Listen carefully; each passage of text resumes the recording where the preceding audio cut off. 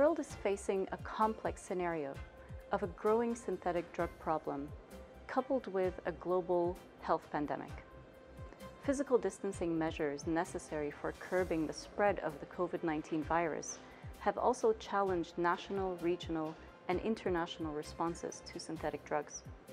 For example, the COVID-19 crisis persists in the shadow of a global pandemic, and we are seeing an alarming resurge in the number of overdose cases and related deaths in Canada, the United States, as well as in parts of North Africa and West Africa.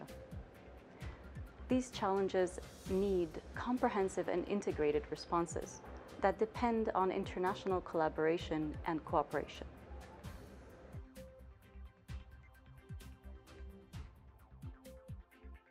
As part of UNODC leading a global response to the opioid crisis, the UNODC established the UN Toolkit on synthetic drugs with seed support from US INL and in collaboration with its partners WHO and INCB.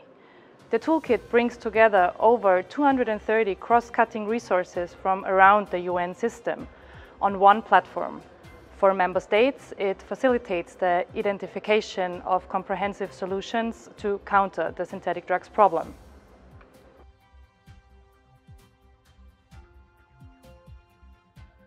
The toolkit is now located on a dedicated website where it is not only providing direct links to the resources, but also offers the user the possibility to directly interact with experts from the various areas of responses that are presented in the toolkit.